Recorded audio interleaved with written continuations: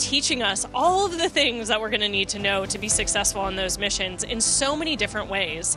We understand how to run life support systems up here on the space station.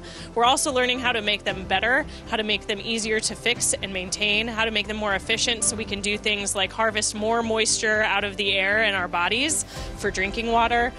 We do some incredible science on ourselves, human subjects, to understand how prolonged exposure to the space environment affects the body and how we can stay healthy.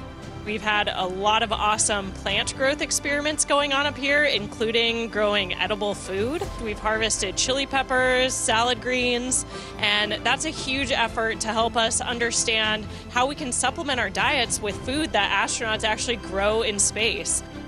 Everything we're planning to do with Artemis just blows my mind. You can almost can't even imagine what it's going to feel like until you do it. And so we are definitely excited about all of those opportunities and cannot wait.